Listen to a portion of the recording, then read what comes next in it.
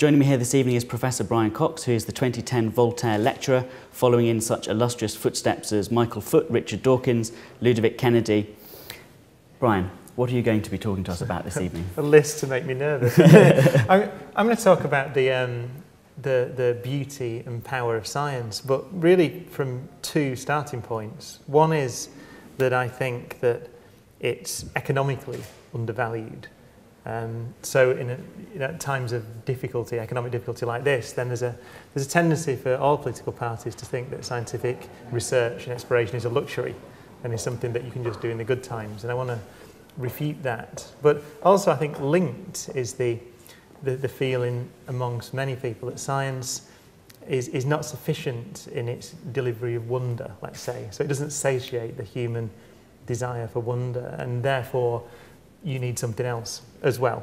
I think many people just feel that science is a clinical pursuit, and there needs to be something else in the universe to make us happy. And I think they're linked because they both undervalue, in my view, the real, undervalue the value of science. Is the feeling of wonder what got you involved in science in the first place?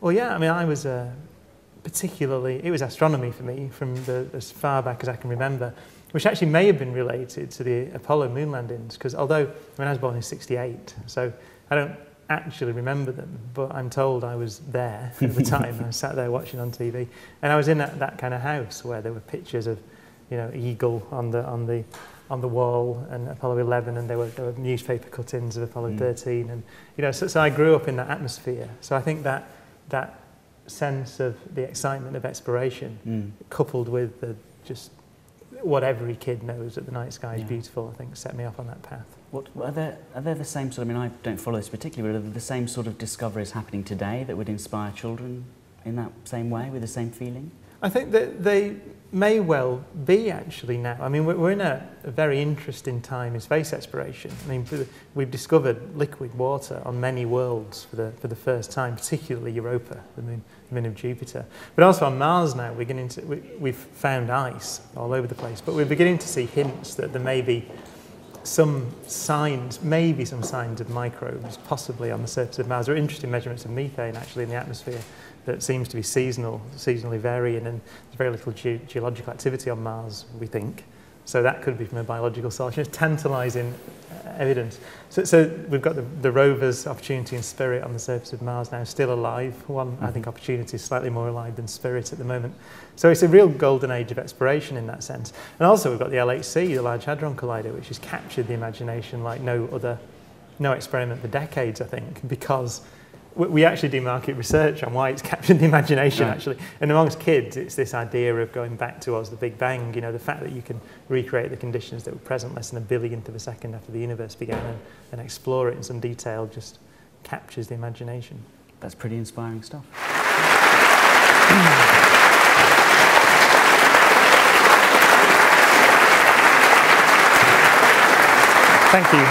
Thank you, Polly. And I'd like to thank the British Humanist Association for inviting me to give the Voltaire. Is that working? The Voltaire lecture. There we go. I'll thank them again. There we go. I mean, you heard from the list of previous Voltaire lectures that it is indeed a real honour. So thank you for that honour. I want to talk about the majesty and beauty of the universe with some physics thrown in. But I think there are two real points I want to make, two real ideas I want to base this lecture on, and they're both related. The first is that I think that in our difficult economic times, and out in a recession, you see all political parties, I think, undervalue the power and the contribution that scientific research, that engineering and exploration can deliver to our economy. You see that we talk about science cuts, we don't talk about rises in science funding at the moment. There's also, I think, a sense out there in the general population, not in this hall, I hope, but in the general population, that science fails to deliver everything you need as a human being. So the science is rather clinical, perhaps, and this project that we're involved in exploring and trying to understand the universe it doesn't satiate humans' desire for wonder. There's something emotionally lacking, and therefore you need to fill the the voids, I suppose. You need to fill the unknown with something else, something imaginary that gives you that I suppose, emotional reaction that you need to the universe. I think they're linked because both those problems we have today, lack of investment and a lack of understanding of the sheer beauty of the universe as revealed by science, are based on just a simple misunderstanding of what the scientific endeavour is, and a misunderstanding and a lack of knowledge, actually, of the beautiful vision and, well, the beauty of the universe as revealed by science. And I thought a good place to start, because I can't say it better than this chap. I know many of you will know Richard Feynman. This is one of his books, What Do You Care, What Other People Think? And in the first page of the first chapter, I think he expresses beautifully why the view that you need something else other than science to give you that connection to the universe is well, wrong. What he says was, I have a friend who's an artist, and he sometimes takes a view which I don't agree with, which is typical Feynman in the first page of his book. He'll hold up a flower and say, look how beautiful it is, and I'll agree. But then he'll say, I, as an artist, can see how beautiful a flower is, but you, as a scientist, take it all apart and it becomes dull. I think he's kind of nutty. It's real Feynman. First of all, the beauty that he sees is available to other people, and to me too, I believe. Although I might not be quite as refined aesthetically as he is, I can appreciate the beauty of a flower. But at the same time, I see much more in the flower than he sees. I can imagine the cells inside, which also have a beauty. There's beauty not just at the dimension of 1 centimetre, there's also beauty at smaller distances. There are the complicated actions of the cells and other processes. The fact that colours in the flower have evolved in order to attract insects to pollinate it is interesting. That means insects can see colours. That adds a question. Does this aesthetic sense we have also exist in lower forms of life? There are all kinds of interesting questions that come from a knowledge of science, which only adds to the excitement and mystery and awe of a flower. It only adds. I don't understand how it subtracts. Absolutely right, of course. Look at this picture. In fact, can you drop the lights a bit? Because I'm going to drop this. I know how to drop the lights. They told me, so I can do that. Right. Just so you can see this beautiful picture that's been there. This is a galaxy. It's a fairly common or garden galaxy, although it is indeed a beautiful galaxy. It's called a sombrero galaxy. It's about 30 million light years from Earth. That means the light has taken 30 million years, travelling at 186,000 miles a second, to make its journey from that galaxy to our telescopes. It's beautiful, but think about this. There are 200 billion suns in that galaxy, we now know. 200,000 million stars like our sun. We've also, over the last 10 years or so, begun to detect planets around other stars, and now I think it's fair to say that we expect that most stars, or at least many stars, will have planetary systems around them. So in that faint, beautiful glow, there are 200 billion suns, with perhaps billions and billions of planets around them. In the centre of that galaxy, we've detected a black hole, by the way that the stars orbit around the centre, which is 1 billion times the mass of the sun. Right? So this is a point-like collapsed object, which is so powerful gravitationally that light cannot escape from it, 1 billion times the mass of the sun in the centre of that galaxy. As Feynman says, I don't see how extra information about that picture makes it less beautiful. Or pictures of the night sky. I mean, this is if there's astronomers amongst you, you'll just realise that that's the constellation of Orion, but that's not the interesting thing about this bit of the night sky. The interesting thing is a piece of sky around here, which is almost completely black from the sun, from the surface of the Earth. And it's actually a piece of sky that you would cover if you took a 5p piece and held it 75 feet away. So we're zooming into that piece of sky now. So 5p piece, 75 feet away. You cover the tiniest bit of sky, no stars in it all visible from the surface of the Earth. But the Hubble Space Telescope took a picture of that piece of sky, a very famous picture. It opened its camera for thousands and thousands of seconds and just focused in on the blackness. And it took this picture, which is one of the most famous, if not the most famous pictures in astronomy. It's called the Hubble Deep Field Image. If you haven't seen it, it's remarkable because there are only about 3 stars in our galaxy in this picture. Every other point of light, and there are 10,000 points of light in that picture, is a galaxy with on average 100 billion stars like our sun. The most distant, which are the reddest because they're receding away from us faster and faster and faster, are something like 12 billion light years away. So, well, let me qualify that. The light took 12 billion years to journey from those galaxies to the Earth.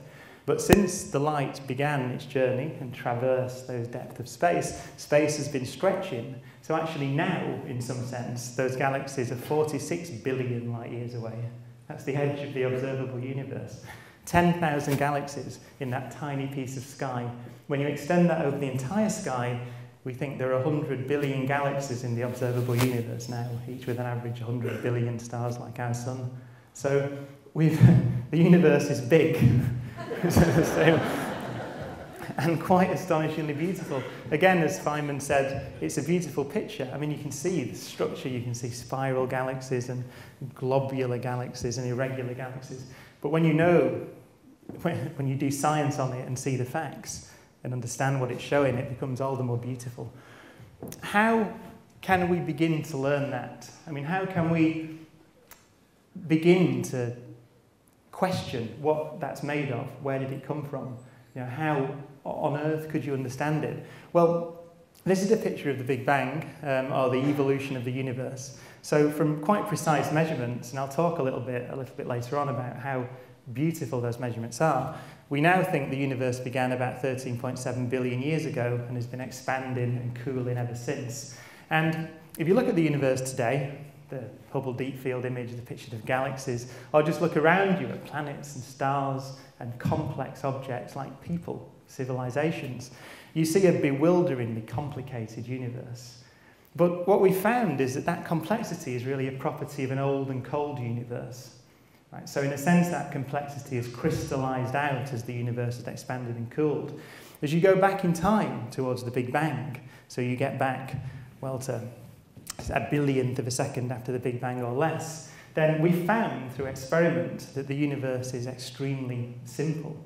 So one way of understanding that complexity, what all those billions of stars and galaxies and people, plants and planets are made of, is to go back in time and recreate those conditions that were present less than a billionth of a second after the Big Bang and look. Now, of course, you can't build time machines, but you can build machines like this, which is the Large Hadron Collider, which is the place I work when I'm not messing around making TV programs. And its job is to recreate those conditions, the earliest conditions we can, in order to reveal the underlying simplicity of the universe, because we could understand it back then. I suppose a good analogy, which I like a lot, is to imagine a snowflake in your hand, which is an incredibly complex and beautiful thing. You know, every snowflake you look at is different. But as your hand heats it up, as you heat the snowflake up, then it melts, and you will see that there's just a pool of water left in your hand. In other words, the structure, the simplicity of the snowflake is H2O. It's water. It's nothing more than that. But as you cool it down, that complex structure crystallizes out and, in some sense, obscures the underlying simplicity and beauty. That's the same, in that very similar way, that's what we want to do at the LHC. We recreate the conditions less than a billionth of a second after the Big Bang to see the underlying simplicity. We do that by taking protons, so nuclei of hydrogen, and we accelerate them around this 27-kilometre long, or 27-kilometre in circumference machine to 99.999999% the speed of light. That means that they go around that machine 11,000 times a second, and there are 2 beams, one going one way and one going the other way, and we collide them at 4 points around that ring. I mean, just to get a sense of scale, even if you needed it, that's Geneva Airport runway there. So there's the airport, and here's our experiment, which is bigger than the airport. This is a picture of the inside of the LHC, just before it was finished, actually, so, because it's an immense engineering achievement. Those beams of protons circulate inside these 2 things here, called beam pipes. There's an incredibly high vacuum in there. And the beams, when they vary in size, but when we cross them, when we collide them, then they're about the diameter of a human hair, perhaps a bit smaller than that, but they carry the energy of an aircraft carrier going at 30 miles an hour, compressed into that space. And we cross them together. We can collide at full power 600 million protons together every second.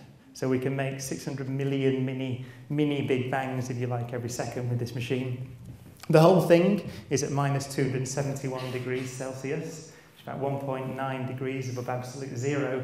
And that's so the magnets which bend these particles around in the circle can work at all, actually. Just for those of you that are techie geeks or engineering kind of people, these wires here carry a current of 13,000 amps when the machine is at full power, and you can see that they're almost like fuse wire. And the reason they can do that is because at these temperatures, that wire, which is a niobium tin alloy, or is it niobium titanium? Might be niobium titanium. Can anyone tell me? I think it's niobium titanium, actually. At that temperature, those wires are what's called superconducting, which means they have no electrical resistance. And so those wires can carry 13,000 amps of current to the magnets and still be almost as thin as fuse wire. We collide those beams together inside, well, 4 detectors. This is the detector that I work on. It's called the Atlas experiment. There's a standard European person there, the EU standard size, 1 point whatever meters. So you can get some sense of scale. The protons collide in the middle there, and each layer of this detector is optimized to detect a different kind of particle. So, for example, this piece here can detect, well, this is silicon, actually, which is a bit like the CCDs in digital camera, which can detect charged particles as they come out. These blue bits detect particles called muons that I'll describe in a moment.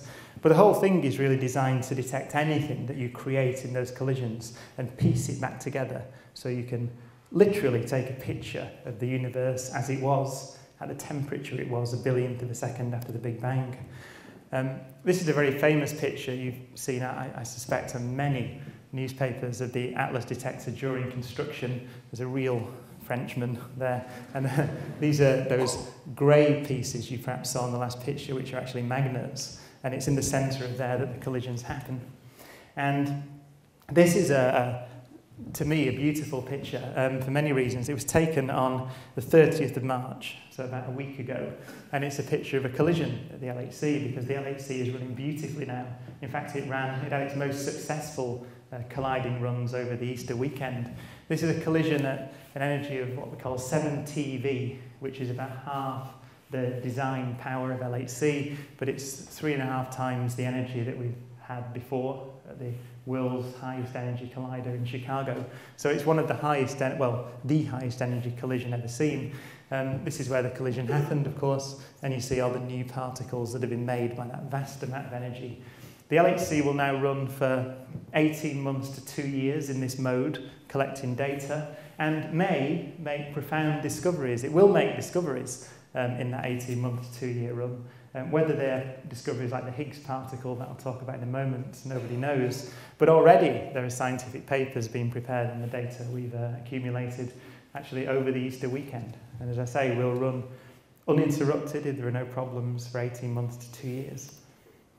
So why are we doing that? You know, what is it about the nature that we don't understand specifically that we need the LHC to tell us?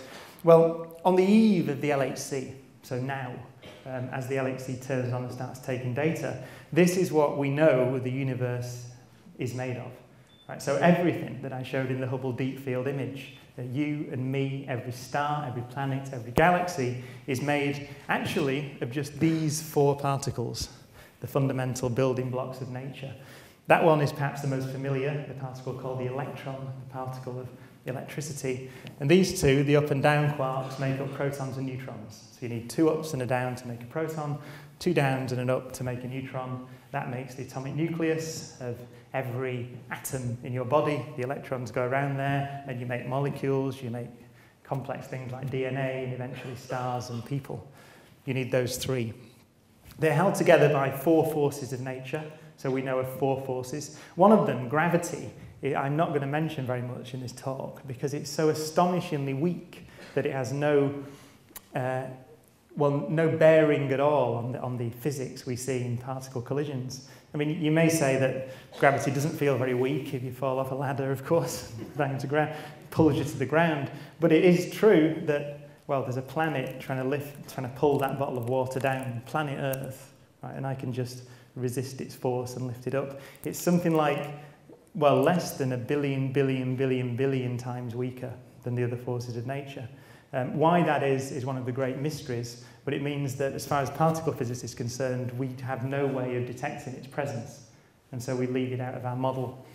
Everything else, though, that happens in the universe, everything else that happens in nature is in principle shown in that tiny periodic table-like plot of the subatomic particles.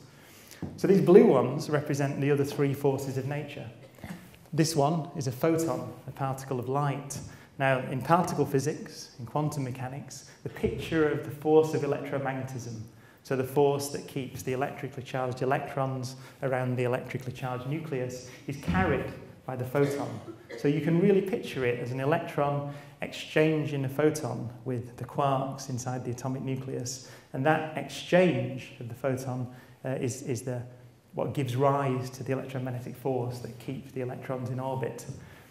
Similarly, there's a force called the strong nuclear force, which sticks the quarks together inside the nuclei, sticks the protons and neutrons together inside the atomic nucleus, and that's carried by these things, the unimaginatively named gluon. And then there's these two, which carry something called the weak nuclear force.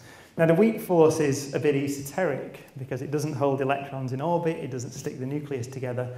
The best way I know of explaining it is and an excuse to show a beautiful picture, is to look at our sun. So this is a real video of our star. Astonishing in so many ways, you can fit 1 million Earths inside that. So it sits there 93 million miles away, the size of 1 million Earths. It shines by burning hydrogen into helium. So it takes protons, the nuclei of hydrogen, and it crushes them together and converts them into helium, which are 2 protons and 2 neutrons. It does that, by the way. It converts 600 million tons of hydrogen into helium every second. 600 million tons a second. Imagine how many protons you need to turn into neutrons to convert 600 million tons of hydrogen into 596 million tons of helium. 4 million tons goes missing as E equals mc squared, which is the energy that we see, sunshine, essentially. To turn a proton into a neutron, you need a force, because you need a force to do everything in nature, and that force is the weak nuclear force. So it converts protons to neutrons inside the sun, and therefore allows the sun to shine. Every time it does that, it emits one of these things, which is called the neutrino, the fourth of my 4 fundamental particles. Now, as I said, 600 million tons of hydrogen is a lot of protons. So imagine how many of those neutrinos come streaming out of the sun every second. One way you can do that is to look at your thumbnail now, because your thumbnail is about, a centimetre square. There are 60 billion neutrinos per centimetre squared per second going through the Earth from the sun. 60 billion going through your nail every second, even though the sun is 93 million miles away. That gives you a sense, I think, of the hard job that the weak nuclear force is doing. Without it, we wouldn't be here. So that's these 4. It is true to say that these 4 particles appear to be everything you need to build a universe with the 4 forces of nature, those 3 plus gravity. But for some reason, and we have no idea why, nature has seemed to make 2 carbon copies of those 4 particles of nature. We discovered them by experiment. We had no idea that they were going to be there. Actually, no idea in a very real sense. That's called the strange quark, because really someone said, that's strange. And this one actually called a muon. Famously, someone said, who ordered that? It was Fermi. Said, who ordered that? When that turned up. So nature has made 2 carbon copies. They're identical in every way to these particles you need to build a person or a planet or a star, except they're heavier. So the muon is the same as an electron, except it's heavier. The tau, the same as the electron. The muon is heavier. Same for the quarks, same for the neutrinos. We're fairly sure, very sure, that there aren't any more because of experiments we did at CERN throughout the 1980s and 1990s. But the reason nature has chosen to do that is obscure. We really don't know why. what it reminds me of is a periodic table, as I mentioned before. You know, Mendeleev back in the mid-19th century used the pattern in the chemical elements to really begin to understand atomic structure. So there is a deep reason why you see patterns like that in nature, and there will be a deep reason why nature has chosen that pattern. But we have no idea why it is. It's fascinating. So what I've done there is what, Ernest Rutherford, one of the fathers of modern particle physics, a fellow academic in Manchester back at the turn of the 20th century, Ernest Rutherford said that all science is either physics or stamp collecting, right? Which was probably meant to be an insult. He was a gruff New Zealander by all accounts. He then was given the Nobel Prize for Chemistry, which, but he had the point he was trying to make was not really to insult other sciences, I don't think. It was to say that that's very well and good, but we've stamp collected. We've done experiments, we've discovered particles, we've made a pattern of them. What you need then is a theory. You need a mathematical theory. You need some kind of picture, some understanding of the structure, of the interactions of the particles with the forces. And we have one. And I'm going to show it now. It's simple and beautiful. It's written in rather obscure notation, perhaps. But the thing to understand when you see it is that it describes everything we know of in nature other than gravity. So it describes why the sky's blue, why the sun shines. It describes, in principle, if you had complex enough computers, as far as we know, the structure of all atoms, the structure of molecules, the structure of DNA, everything we know about everything other than gravity contained in one equation. That's it. And occasionally you get a laugh when you say it's simple. But remember that it really does describe everything we know of in the universe other than gravity. And it's not too difficult, actually, to see what's going on. These things here, these Greek letter psi's, represent all the particles, all the matter particles in the standard model. So the electrons, the muons, the quarks, they're all sat in here. And the forces are represented by these things. So there's the gluons, and actually the photons and the W and Z particles, the weak and the electromagnetic force, are mixed up inside these two bits. And they're repeated here. So, for example, if you want a particle in here to interact with another particle over there, with the strong nuclear force, then here's the bit that tells you how it happens. Here are the gluons, and they tell you how the particles talk to each other. And the same for the photons and the W's and the Z's. So it's a very beautiful equation. I want to just read you something because it's funny primarily, but it leads me nicely into a description of that equation. As you might know, if any of you are on Twitter, you'll see that I got in the shit with a load of astrologers for simply saying that astronomy is rubbish on the BBC. And I got lots of letters. But this is one of them, and it really does actually lead me into a point I want to make about that. It says, well, this is the funny bit. It says, astrology has a spiritual, psychological framework which has previously defied explanation, but as science heads into ever more wondrous territory, Jungian synchronicity and ancient law become ever more comprehensible, although science hasn't realised this yet. Then he goes, for instance, the Dark Lord Pluto and his mythical invisible underworld is a beautiful metaphor for the physical dimensions of dark matter and energy, and the dwarf planet even symbolises the LHC. It says, I don't know.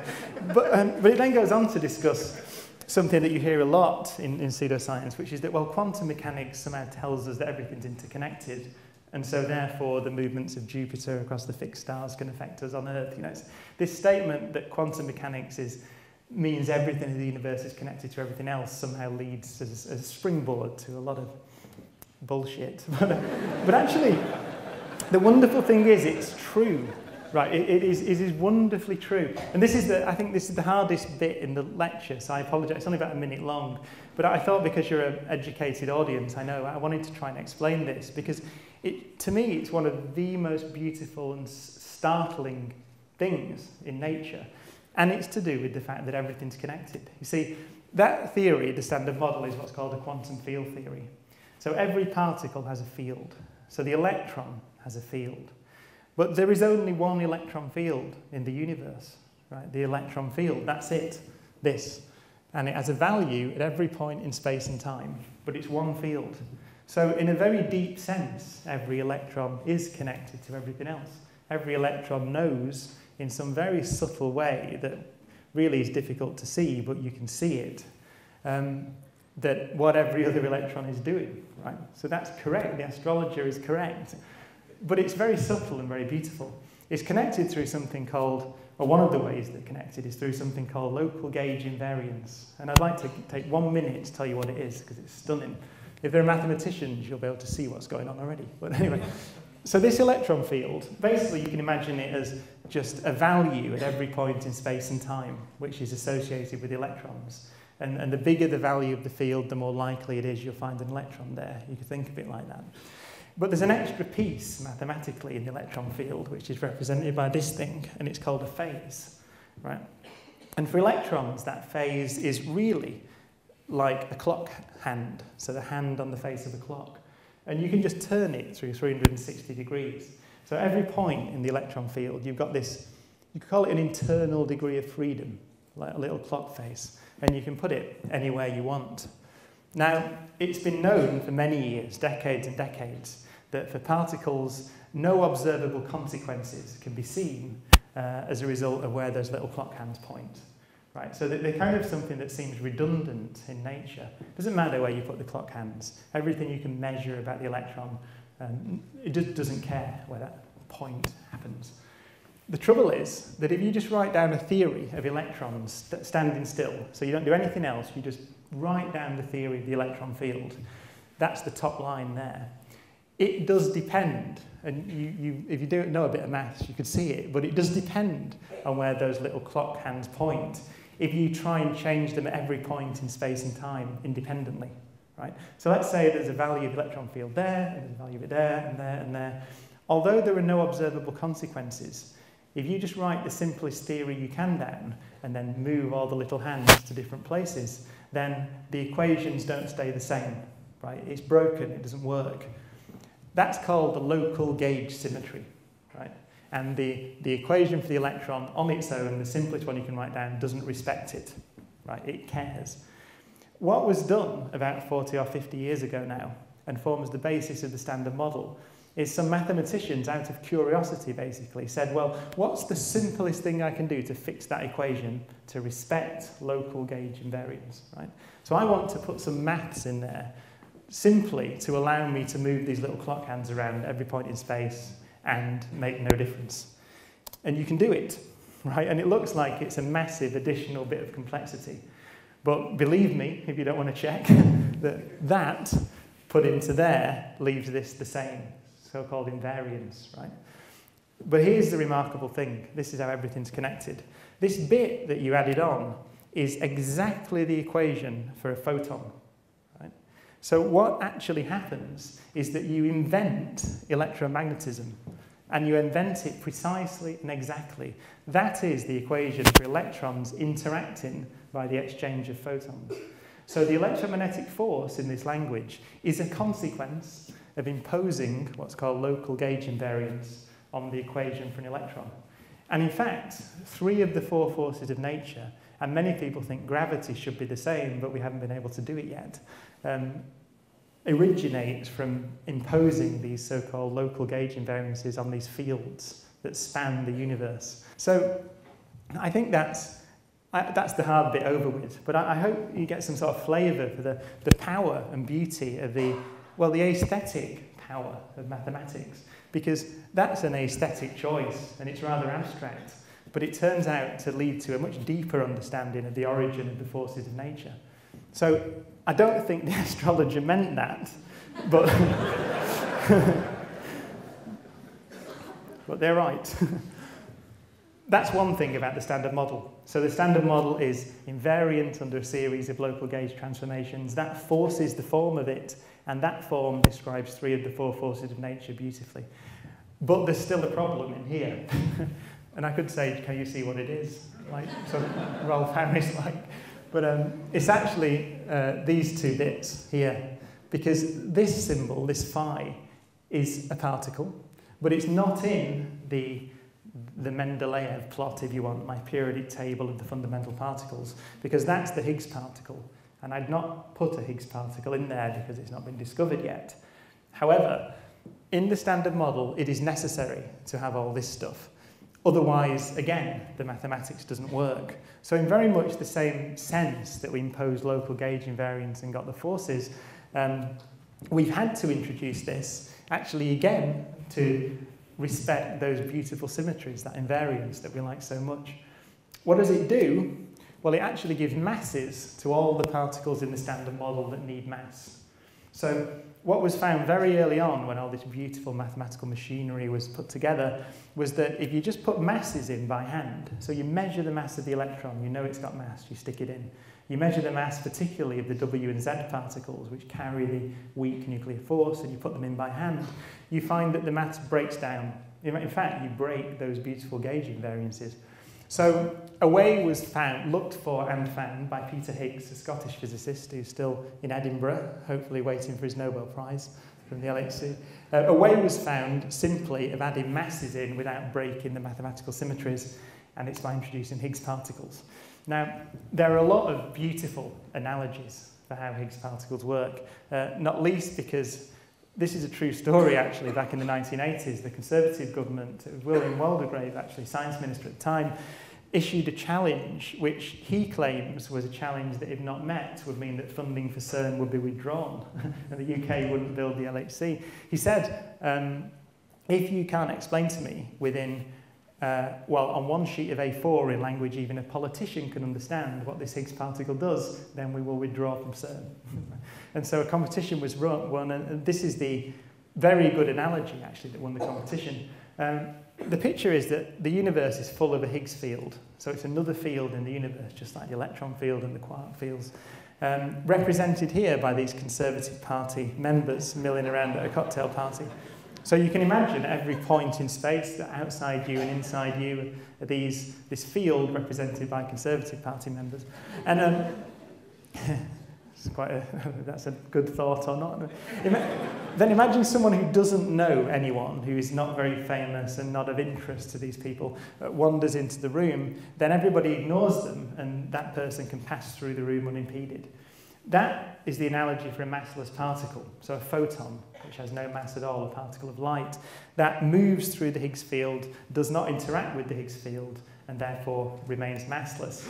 Then imagine someone very important and wise walks into the room, then everybody crowds around them, they interact with that important person, and really in a very real sense their path through the room is slowed down, right, because they're surrounded by people. In that same way, a massive particle interacts with the Higgs field. You could almost think of it as being surrounded by virtual Higgs particles. That slows it down, it weighs it down. The mass of the particle comes from the interaction with the Higgs field. That magically, that rather convoluted sounding mechanism preserves all the beauty and the mathematical structure and the gauge symmetries of the standard model whilst allowing you to introduce masses. And it makes a prediction, which is a key thing. It predicts that these things, the Higgs particles, will be found at the Large Hadron Collider. Right? They have to be found. There's an upper limit on the masses of those particles, and the LHC has enough energy to make them. So either that's true, and we will see pictures like this, that's a simulated Higgs particle being created and then decaying in one of the detectors with this beautiful signature. Either that's true, or whatever mechanism nature has chosen to generate mass in the universe will turn up at the LHC. We know that because the standard model breaks down within the energy reach of the LHC if you remove the Higgs particles. So that's one of the key reasons why the LHC is an important machine, because you see, it's not just a machine that's been built to search for some arbitrary particle. That particle is fundamental to our understanding of 3 of the 4 forces of nature. It's fundamental to the standard model.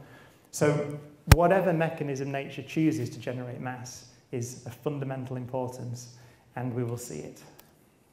Now, there's been, I could say, 2 controversies about the LHC. One I just want to deal with in one page. The other one is the funding issue that I alluded to at the start of the lecture. There is a controversy, of course, that the LHC might destroy the world. I like that headline from Gizmodo. CERN to morons, LHC won't destroy her. That's basically my view. It's fair to say that we've not been as good as we should have been at perhaps communicating this. James Gillis is the press officer, senior press officer at CERN. By way of reassurance, he pointed out the planet hasn't been destroyed yet. So probably had a deep laugh when he a friend of mine, Greg Landsberg, said, and then there was my unfortunate comment to the Radio Times.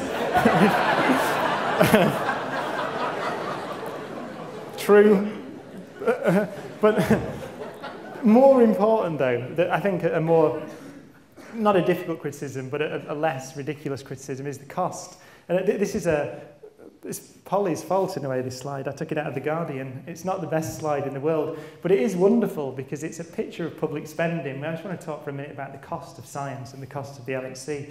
So this is the 2008-9 public spending bill, 620 billion.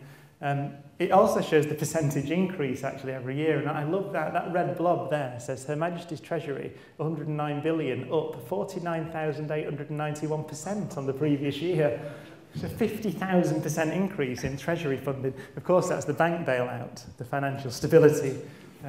But the interesting thing about this is you can spot the science budget on it.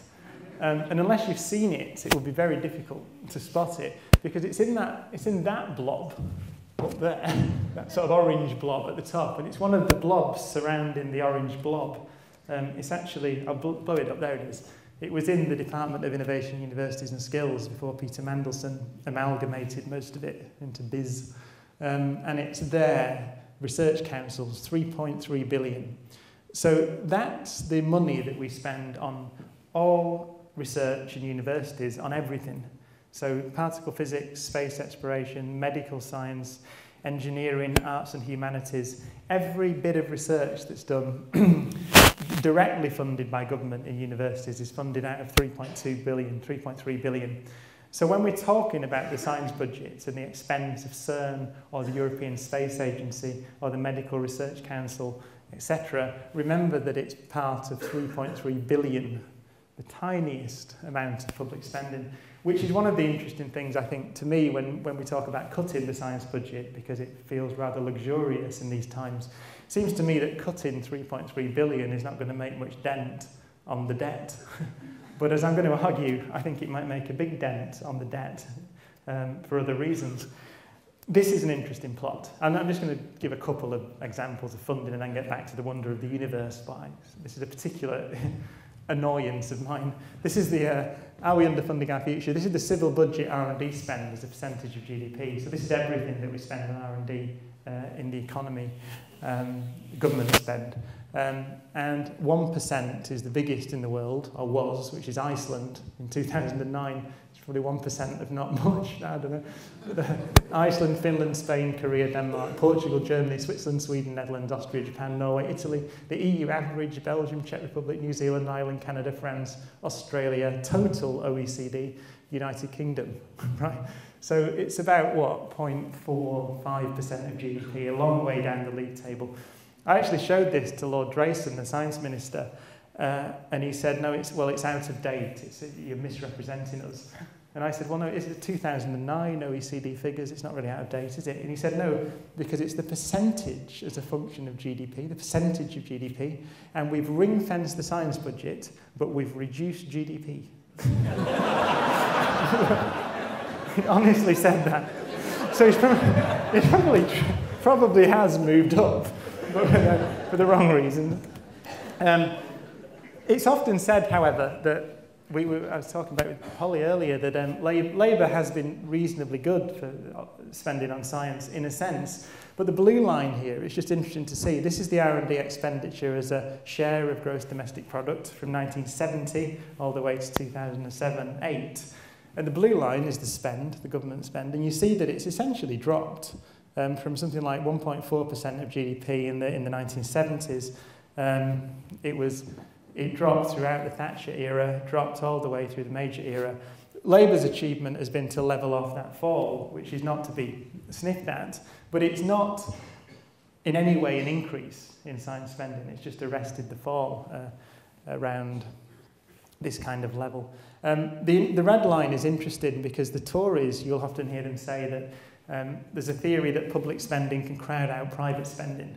So if you didn't use government money to do it, then somebody else would do it.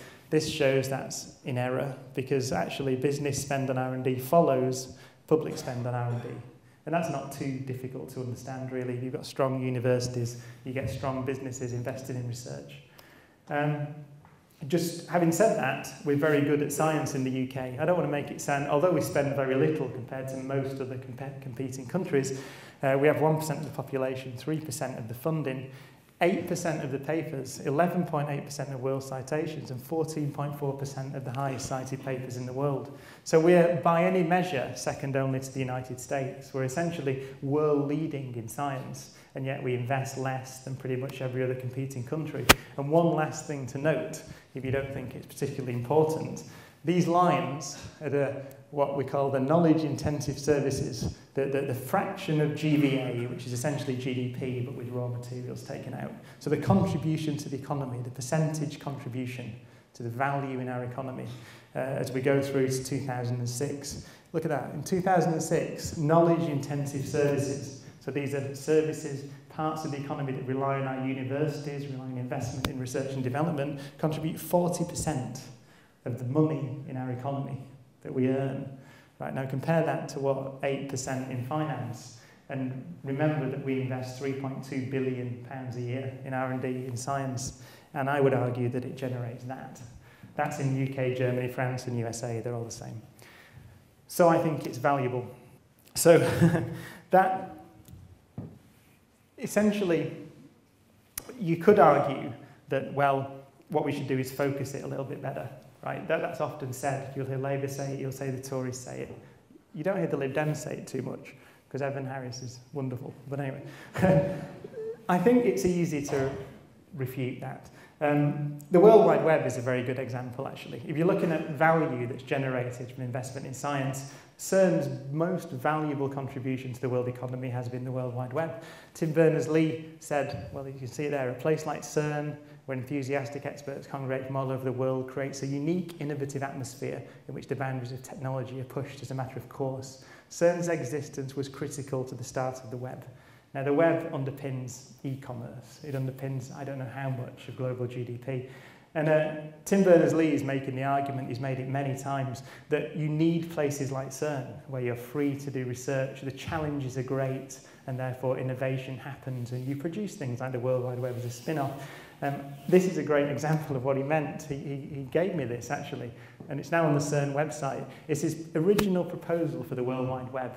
And you cannot imagine this happening in a company or a tightly overseen organisation, because he gave this to his manager, who looked at it, wrote vague but exciting on the top, and threw it back at him. But to his credit, said, but you know, this is CERN, you carry on, I kind of trust you.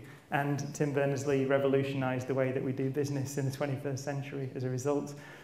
Just one more example, because I think it's funny. I found it the other day, actually. It's this quote, Alexander Fleming: when I woke up just after the dawn on September the 28th, 1928, I certainly didn't plan to revolutionise all medicine by discovering the world's first antibiotic. If ever there's been a reputation of directed research, it must be that one. Anyway, so I think the economic case, I started the lecture with saying that I think that not investing in science is a fool's game, essentially, for a modern economy. I hope I've convinced you a little bit that we're perhaps fools a little bit in the UK at the moment, although we're doing very well out of it. The other part of what I said at the start was the emotional impact of science, right? The fact that it's often seen that science is rather clinical and you need something else. You need something else to fill those unknown spaces. I think that the best way to refute that is to tell this quite wonderful story. I've shown this picture before, the picture of the origin, evolution of the universe as it goes from 13.7 billion years ago all the way to the present day. And the story that we've learned through just observing the universe, the story has, in many ways, I think, the feel of a majestic myth, except that it has the benefit that it's quite likely to be true. It certainly has the impact of majestic myth, because As I said before, we know now the universe began 13.7 billion years ago. We know that from observing the way that distant galaxies recede away from other galaxies. And we know it from some data I'm going to show in a minute from measuring something called the cosmic microwave background. We know that the universe expanded and cooled. And because we know the strength of gravity, we can turn that around and make an estimate of how long it took for the universe to cool such that gravity separated from the other forces of nature. So the picture again is that the four forces of nature today are really, as you go back in time, one force, and they've separated from each other as the universe expanded and cooled. We think gravity did that at something called the Planck time, 10 to the minus 43 seconds after the Big Bang. So we can even talk about time periods. That's 0.0000043 noughts, 1 of a second after the universe began. And we can dare to think of the physics that was happening. We don't understand it very well, but at least we can put a number on it when gravity separated.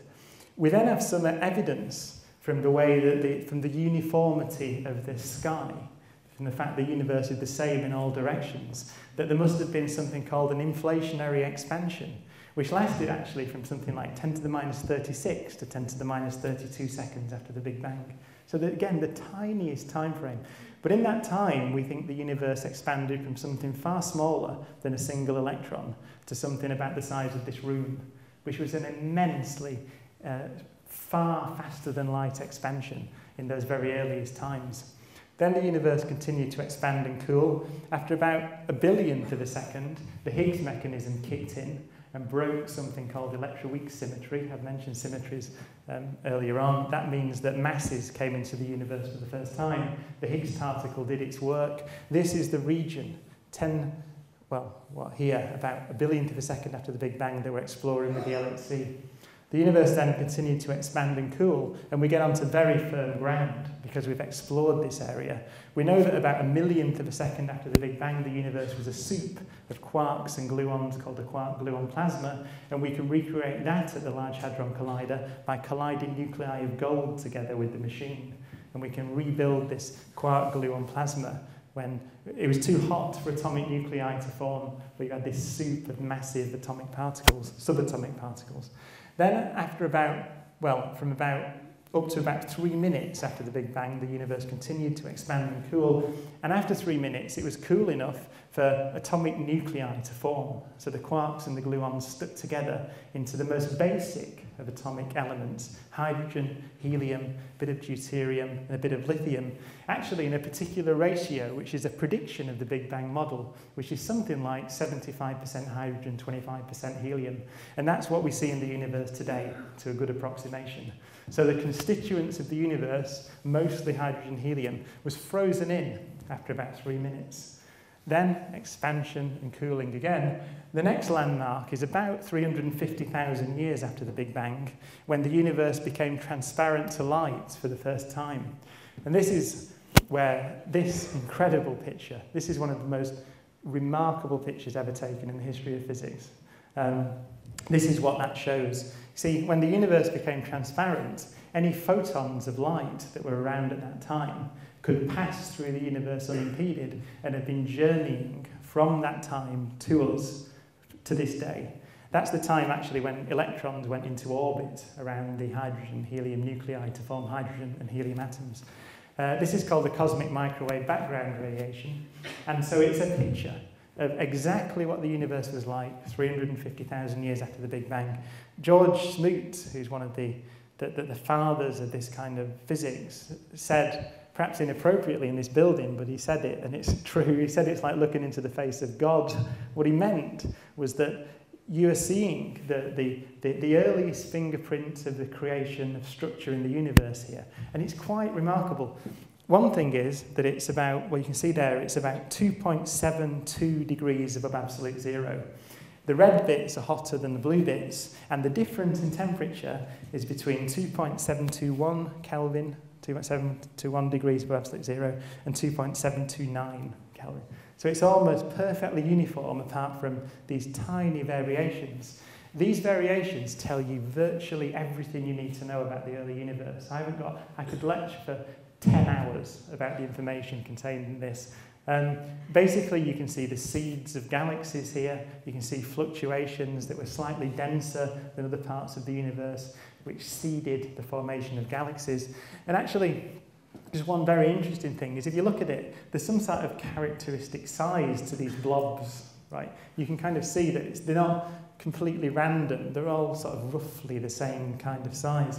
That corresponds to sound waves in the early universe. So when the universe was a plasma, before the electrons went into orbit around the atoms, the sound could propagate through the universe, just like sound in an organ pipe. So you can see resonances, and you can see, you can infer the way that the universe evolved from that point, just from the way that, because you can see this sound frozen in, literally resonances. It's like you can hear an organ note, and you can work out how big the organ pipe was. You can look at this and you can decompose it into its different notes, and you can learn an immense amount about the early universe. It's quite an incredible picture. Then we carry on. We carry on from that point, and after about, a billion years, let's say, something like that, maybe a bit less, the first stars and galaxies formed around those density perturbations. And we can see the earliest stars to this day with the Hubble Space Telescope, which I think is quite remarkable. Stars called white dwarf stars. These are stars that are essentially long dead. So they were hot, they finished burning their fuel, their outer layers drifted off into space, and they've remained in our galaxy and in all the galaxies in the universe, cooling down ever since. And you can measure their temperature. It's these things here. And the brightness of these that the Hubble is seeing, they're about as bright as a candle on the surface of the moon, right? And yet the Hubble can detect them. And you can work out how long it took them to cool down, and you find out they're something like 12 billion years old, and they're sat in our galaxy. They're incredible things for another reason. This is, again, just another galaxy, one of those average 100 billion stars floating around in the sky. Maybe, I don't know, 10 billion suns in the galactic core glowing that brightly. This is a star in that galaxy. It's on the outskirts of that galaxy, but it's a single star. It's actually a supernova explosion, but it's a very special supernova. It's to do with white dwarfs. This is a binary star system. So there's a white dwarf called a carbon-oxygen dwarf, which is really literally a ball of carbon and oxygen. The star has cooked hydrogen into helium, and at the end of its life, it cooks helium and hydrogen into carbon and oxygen, some of the heavy elements that we need here on Earth for life. But they're locked away inside the star. But fortunately, this star, this white dwarf, had a companion star, which was big. And the white dwarf started to suck matter off the companion star. And when it gets to a particular density, a so-called critical mass, then it can no longer support itself and it explodes in a supernova explosion. At that point, this star glows as brightly as 1 billion suns for about 2 weeks, which is astonishing in itself. But it returns the carbon and oxygen and iron, and it creates heavier elements in the explosion, like gold and silver, and returns those to the universe. When I say return, they appear in the universe for the first time in that process. So the heavy elements, not hydrogen, helium, but everything else, are made in those explosions and returned into space. This is a beautiful picture of the Crab Nebula. This was an explosion that was seen on Earth, a supernova explosion, in 1054 AD. This star was only 6,000 light years away, so not in a distant galaxy. So you can imagine how bright it shone in the night sky. And this dust, these are the elements of life entering the universe for the first time, being returned to the universe to recollapse into new solar systems, places like the Earth. We know that it could be seen brightly in the sky because the Anasazi Indians saw it and painted it.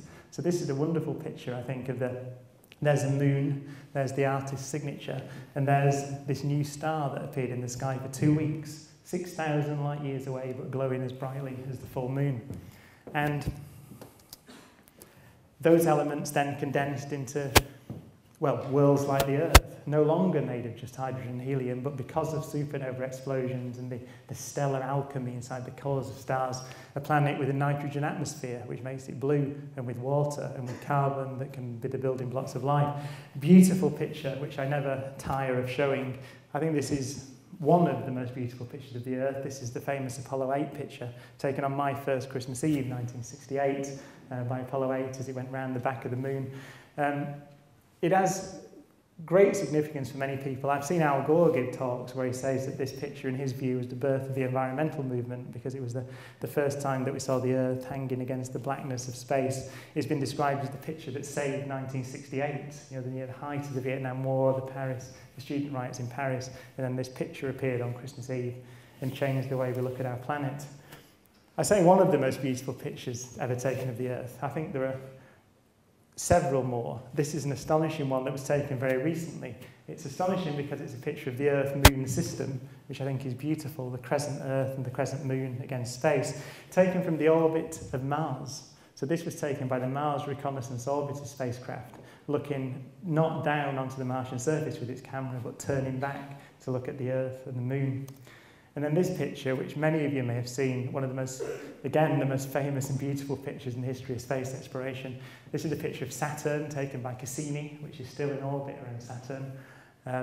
It looks like computer graphic, but it's the rings of Saturn backlit by the sun.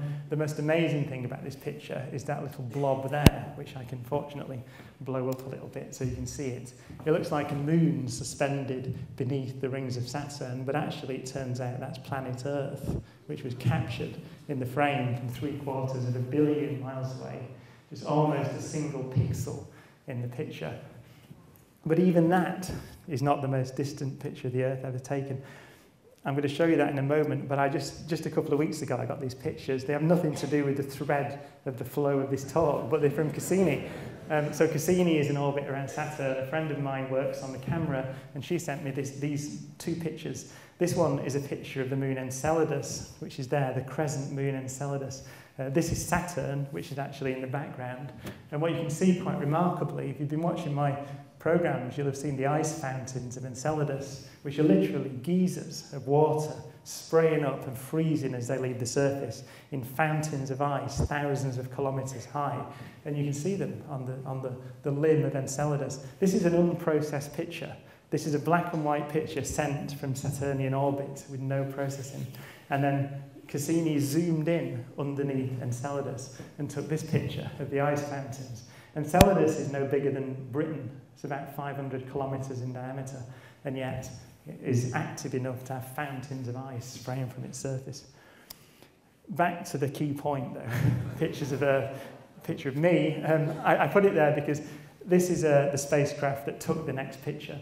It's called the Voyager spacecraft, arguably the most successful machine we've ever built. It was launched in 1979. It is now 10 billion miles away from the sun. It's been flying through space since 1979. It visited Jupiter, Saturn, Uranus and Neptune on its way. And it's no bigger than a car almost. Can science deliver that emotional kick that we need? Right? Can these stories do it? Sagan expresses it better than most, I think. He says, consider again that dot. That's here, that's home, that's us. On it, everyone you love, everyone you know, everyone you've ever heard of, every human being who has ever lived out their lives, the aggregate of our joy and suffering, thousands of confident religions, ideologies and economic doctrines, every hunter and forager, every hero and coward, every creator and destroyer of civilization, every king and peasant, every young couple in love, every mother, every father, hopeful child, inventor and explorer, every teacher of morals, every corrupt politician, every superstar, every supreme leader, every saint and sinner in the history of our species lived there, on that mote of dust, suspended in a sunbeam, because that's a sunbeam, because the Earth is close to the sun at that point. He goes on to say, to me, well, there is perhaps no better demonstration of the folly of human conceits than this distant image of our tiny world. To me, it underscores our responsibility to deal more kindly with one another and to preserve and cherish the pale blue dot, the only home we've ever known. I think it's a beautiful piece of writing. If you've never seen it or read it, I recommend it. It's an incredible story, I think. And we have to remember that story tells us how the building blocks of our planet were formed. Our planet was formed 4.5 billion years ago. Billions is a word I've used a lot in this talk. It's almost impossible to picture billions of light years, billions of years. This is a wonderful way to picture it, though. Only 3.5 million years ago, 1,000th the age of the Earth, less than 1,000th the age of the Earth, there were no humans on the planet, but our distant ancestors left their footprints in the mudflats of Tanzania. And only 3.5 million years later, right, 1,000th the age of the Earth, evolved to the point where we could leave a footprint on another world and build this astonishing civilization that can be seen from space, turn the darkness into night. Again, as the great Carl Sagan said, this is what hydrogen atoms can do when given 13.7 billion years. So I think for me, that expresses both things. I think science is clearly economically valuable, and it's clearly spiritually valuable, if you want to use that word. I don't see why you need anything else, as Feynman said at the start. Let me finish with the words of, I think, someone who's rapidly becoming one of my heroes as I read more about him, the great scientist Humphrey Davy, who worked throughout the 1700s. His great discovery, in his own words, his greatest discovery was Michael Faraday, who changed the way that we do business today, essentially, by, I suppose, inventing electricity, if you want to put it like that. But what I think was interesting about Davy was that he was a great communicator of science, and he spent a lot of time, I think, under attack, justifying why we should do research. Now, it's unthinkable to think we would have stopped learning about the universe in 1780. I mean, what would we have lost? But you can tell that he had to defend his research time and time again against onslaught from political or religious leaders or whatever you want. Because he said this, he said, nothing is more fatal to the progress of the human mind than to presume that our views of science are ultimate, that our triumphs are complete, that there are no mysteries in nature, and that there are no new worlds to conquer. Thank you.